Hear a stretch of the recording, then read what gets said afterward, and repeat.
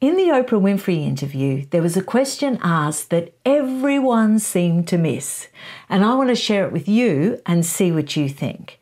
But first, I have to set the scene. Tina Brown, in her wonderful book, The Palace Papers, names her prologue very aptly Kryptonite, and she opens with the bombshell Oprah Winfrey interview. She introduces us to the teaser for that interview where Oprah famously asked Meghan, "Were you silent or silenced?" And of course, we didn't get to see her answer. We had to tune in to find out. And now we know that her answer was the latter. So in that interview, Oprah follows up with a follow-up clarifying question, more or less asking her, well, who silenced you? I'm paraphrasing, but that was the gist of the question. And Meghan never answered it. She never answered that question. She did an elegant 360 and then said that she'd been told to tell her family and friends no comment. Now, what person in the public eye isn't told to tell their family and friends no comment if approached by the media? It's stock standard. It's just common sense. So that is very different to the allegation that you've been silenced by anybody, by an institution, by a family, by your in-laws, however you want to sort of set it up. It's really a serious allegation. And it has nothing to do with the answer that she gave. And it's interesting that in Harry's book, Spare, the only one running around like a blue-ass fly telling everybody to be silent and not talk to the media and no comment is Harry. He tells everybody, don't tell them anything, don't talk to them, make no comment. I mean, he said it to his father-in-law that he'd never met, bellowing it down the phone while he's lying recovering from a stent operation, the poor man.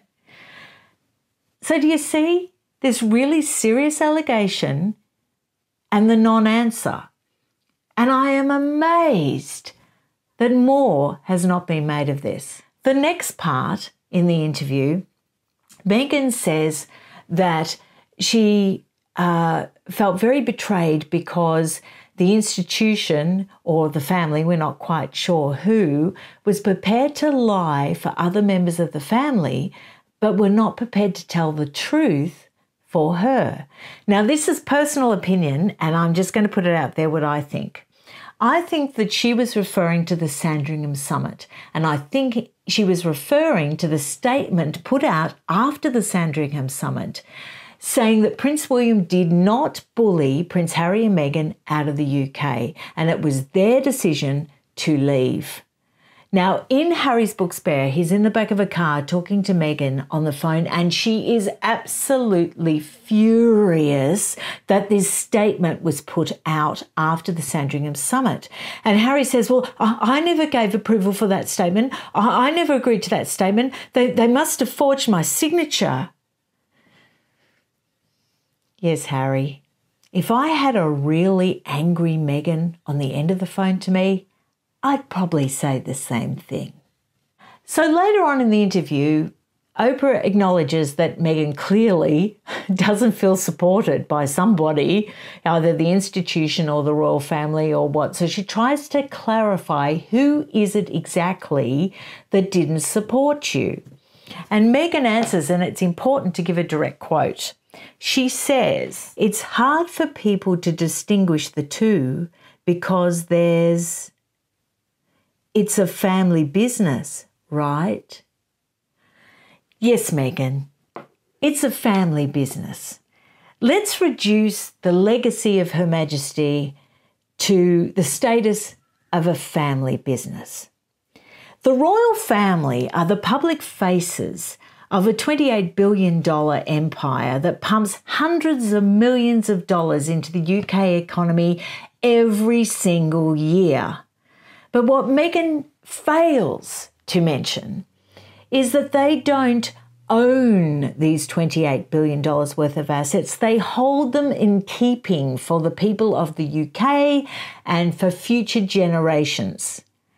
They can't chuck a tantrum, sell it all off, run off to Montecito and buy a McMansion with an inordinate number of bathrooms. Now, I am not going to exhaust you with going over the tandem conversation where Meghan implies that there had been racist conversations and that somehow that affected Archie getting a title. Not going to go into that, but I am going to give you a bit of updated information, which I found out from numerous sources, that Meghan was very aware of the status of Archie's security upon the time of his birth and also his titles. Tom Bauer actually says it in his book as well.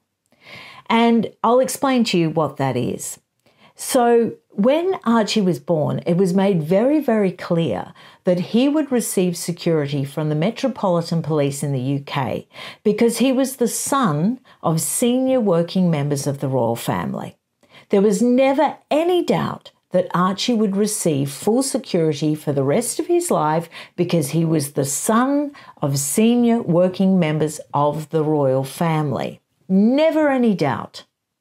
The only people that put Archie's security in doubt were his parents when they quit and left as senior working members of the royal family. That put Archie's security at risk. Actually, it took it away because you can't expect the people of the USA, the taxpayers of the USA, to pay security for your son in America, part of the British royal family. I mean, that's just idiotic. And you can't expect the British taxpayer to pay it while you're over in America and not even working anymore for their country or the royal family. Like, it's beyond belief idiotic. And yet here she was sitting in an interview implying that the security wasn't guaranteed when Archie was born.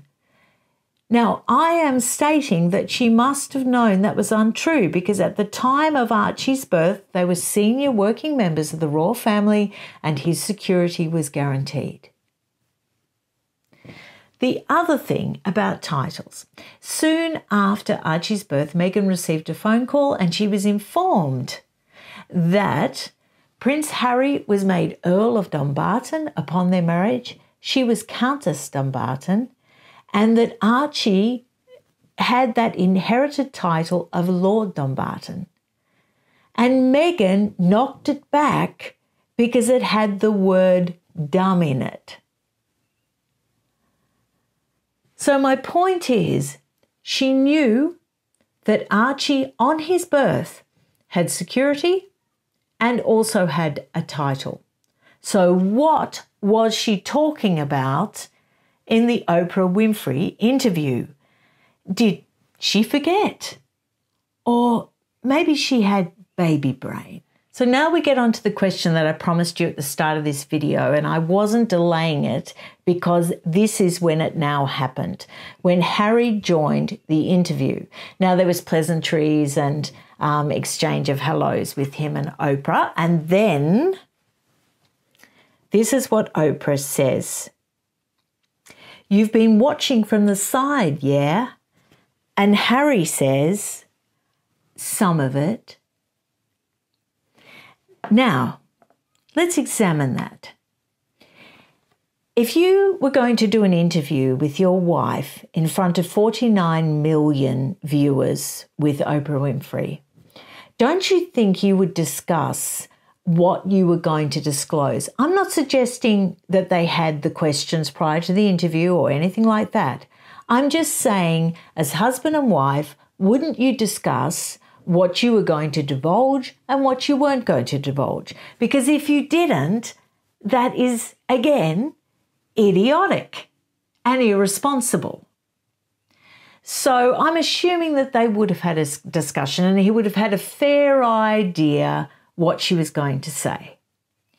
Now, wouldn't you sit beside your wife if you're going to say such serious allegations that tarnish the reputation of a 1,000-year-old institution, not to mention your immediate family? Wouldn't you sit next to your wife in solidarity and support while she threw them under the bus? Failing that, if you weren't a very brave person, wouldn't you stand off to the side, but wouldn't you pay attention to every single word that was said?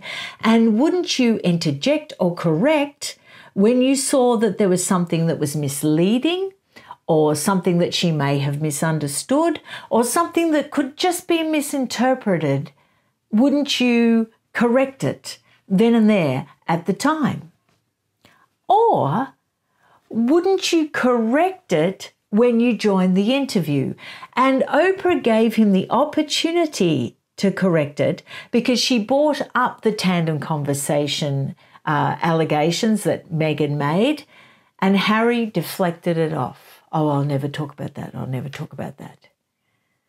He didn't correct about the status of Archie's security upon his birth when they were still senior working members of the royal family. They were receiving full security and their child was receiving full security.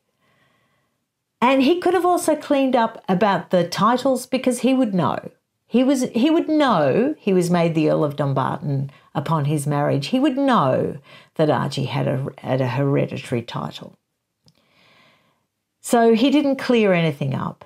And the way he got out of being responsible again was to say those rather mealy mouthed 3 words, some of it. That gives him a way out, doesn't it? Gives him a glorious way out, yet again, from responsibility, from accountability, from having to receive consequences for actions. Says a lot about the man, doesn't it? I think those 3 words are very, very telling in that interview. Tell me what you think. Please, if you enjoyed this video, leave a like and subscribe and comment. Tell me, what do you think about those mealy mouthed 3 words? Some of it. It's not very brave, is it?